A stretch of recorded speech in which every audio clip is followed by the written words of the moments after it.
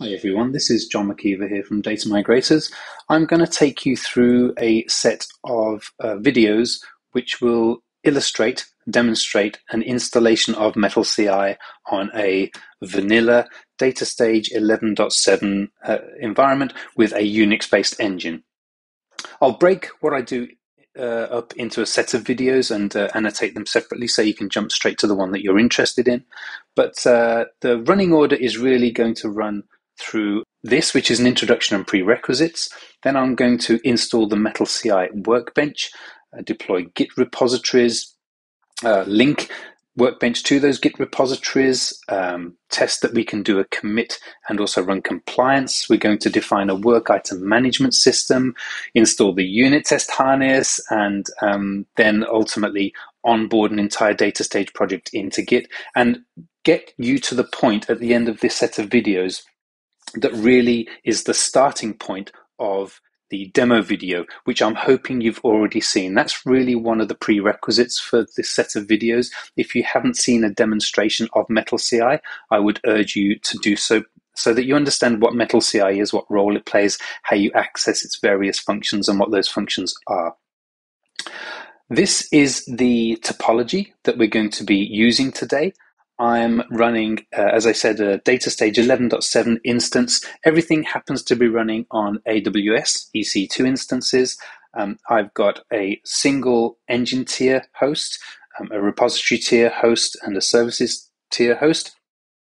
I've got this box here, which is a client box, which could either play the role of a developer workstation or this other box here. I will do a separate set of videos where I turn this Windows host into a MettleCI agent host, which is the automated kind of robot box, which is used by your build platform, Jenkins, Azure, GitHub, GitLab, Bamboo, to automate CI/CD processes on your DataStage engine.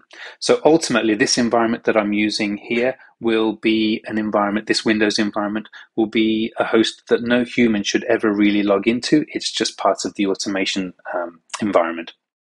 But today we're going to use it as our interface to install and configure MettleCI. The other bits of software we're going to be communicating with are, I'm using the Atlassian stack as I do in many of my demos, just for convenience. So I'm going to use Bitbucket as my Git host. I'm going to use Jira as my work item management host. And then down the line, when I do a CI/CD set of videos, I'll probably do a distinct video for each of our principal CI/CD platforms that we support. Currently Bamboo, Jenkins, Azure DevOps, GitHub, and GitLab. So what else do we need to know about this environment? I've described the scope of what we're going to do. I've discussed the environment, and what the first thing you want to do is to acquire your MettleCI assets. So that depends on who you are. If you're a Data Migrators direct customer, you're licensing MettleCI directly from Data Migrators, my organization, you will be given access to a software portal where you can download all of your assets. If you're an IBMer, you'll go through one particular route. If you're an IBM customer, you'll go through probably Passport Advantage. Something I should mention about the current release of MettleCI is that there are two releases of MettleCI, I believe, on Passport Advantage. It's only the first release, MettleCI 1.0, that contains a MettleCI license file, and that is essential to get everything working on MettleCI. So whatever you download, you need to download the MettleCI 1.0 package from Passport Advantage or wherever you get your software from. Then the actual latest version of MettleCI, where you get that from, will probably be on Fix Central. At the time of recording this, which you can see is the 1st of September 2022, the latest software is in the S2PX package, which is the server to parallel conversion utility on Fix Central. I should also mention that I won't be covering the server to parallel conversion utility as part of this sequence of videos. That will be covered in some other videos as well.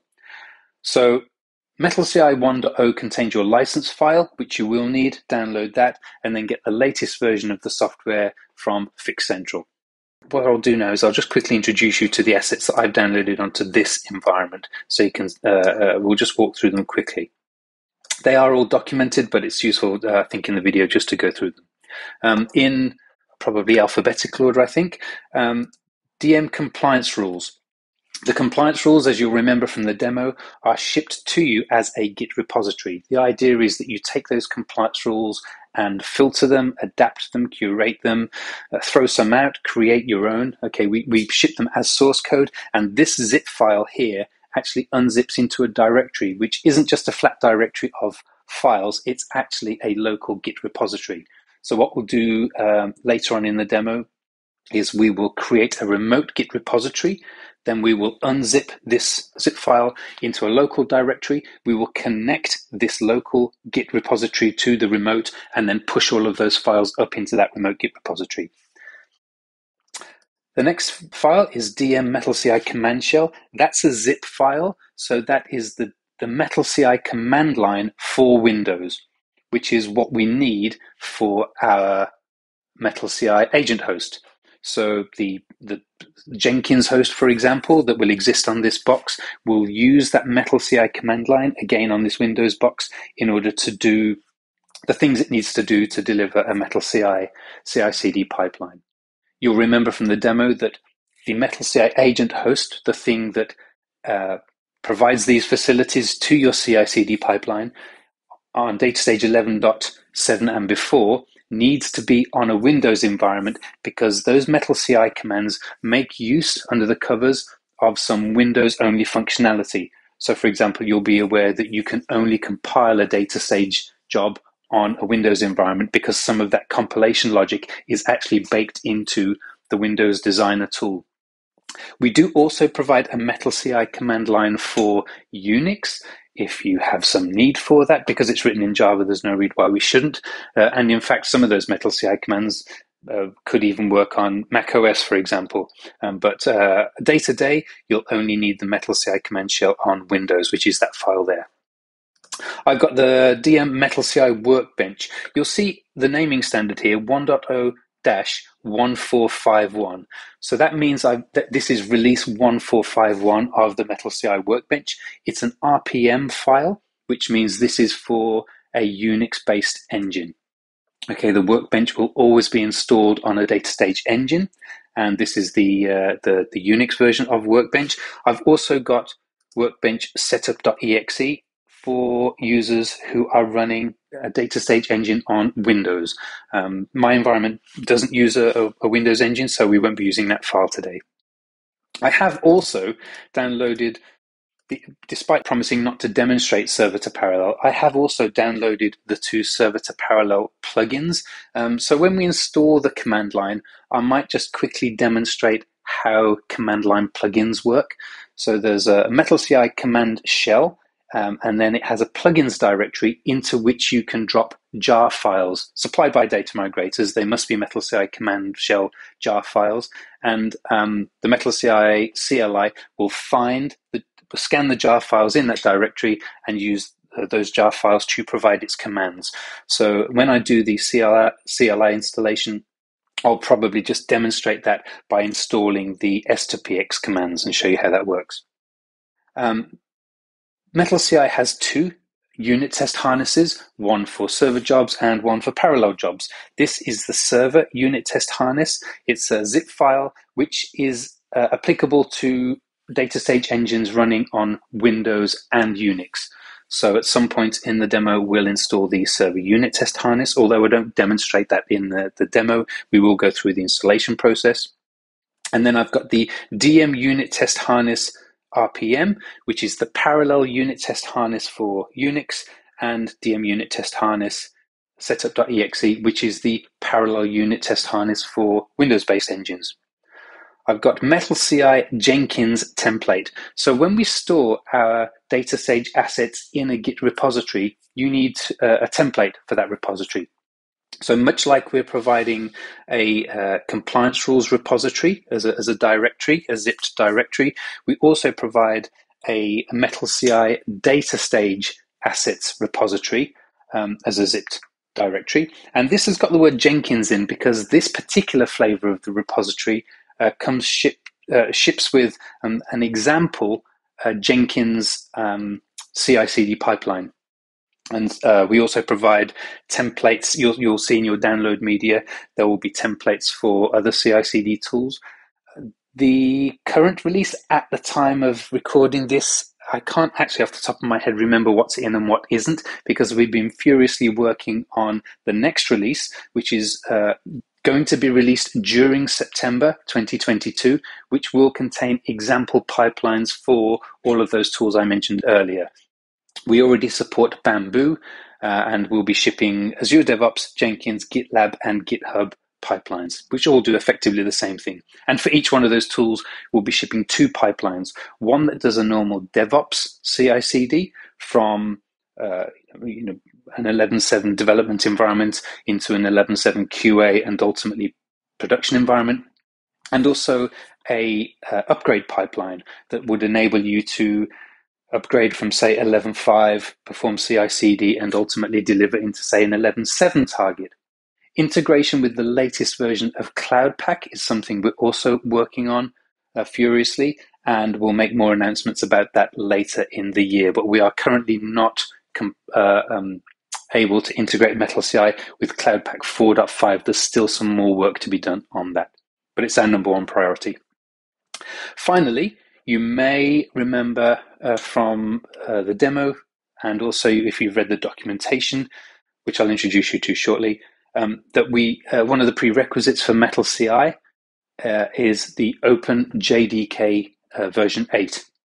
Okay, so the JVM that ships with DataStage is an IBM specific JVM, and it deviates from security encryption protocols in some important ways, which means that JVM can't be used to connect to third-party systems like Git systems and work item management systems because of the way it treats security. So we have to install alongside that a different JVM, an OpenJDK JVM. It doesn't upset your DataStage installation. DataStage will continue to work as normal, but the MettleCI components will use this new OpenJDK JVM. We need to install that in two locations. We need to install one on your engine in order to support MettleCI Workbench, because that's where it runs. And we also need to install one on your Windows environment, the MettleCI agent host, this environment I'm looking at now, in order to support the MettleCI CLI.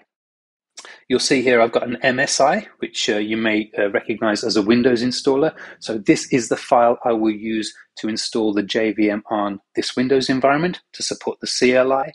On the Unix-based DataStage engine that I've got, I will actually use the Yum package manager on that environment to install directly from an internet accessible repository. If you need to install it differently with a package that you upload, you can do that, and I'll show you where that comes from. Okay, so a little bit more about my environment. I have a DataStage client tier installed on this Windows host. I've got a DataStage project up and running. I can connect from my client to my engine without getting prompts about certificates and any of that. Everything's working as it should be. I've got WinSCP, so I've got direct access to the file system on my engine host here. And you can see I've got some downloads under my home account. I'm EC2 user. As I mentioned earlier, this is an AWS hosted environment. So I've got some downloads already on my engine.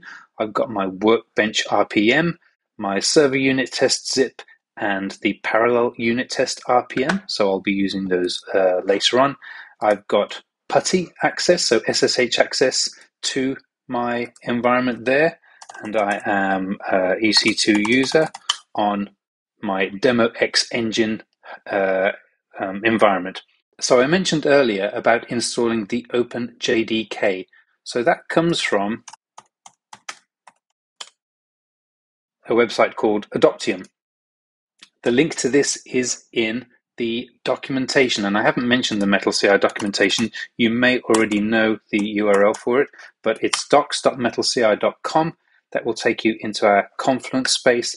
Anything and everything you need to know is in here, including links about, if I can type, links about downloading the OpenJDK.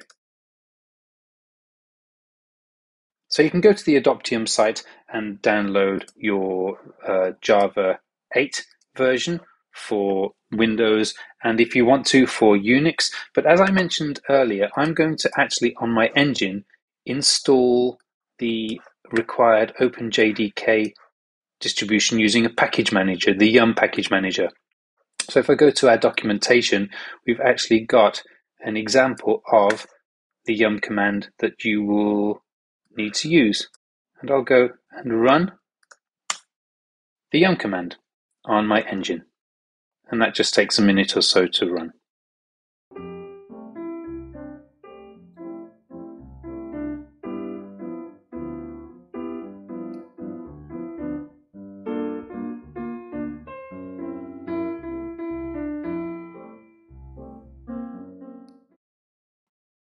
And we should have our OpenJDK installed now. So if I type which Java, I can now see I've got a Java in the user bin directory. And if I do user bin Java version, type correctly, I can see that I've got OpenJDK runtime environment installed 1.8, which is the correct version. So that's largely the prerequisite for our engine Met. We will also, as I've mentioned, install OpenJDK on the Windows environment, but I'll do that when I come to setting up the Windows environment as an agent for our build system. So for now, that's it. We should be ready to have a go at installing the MettleCI Workbench, which I'll do in the next video.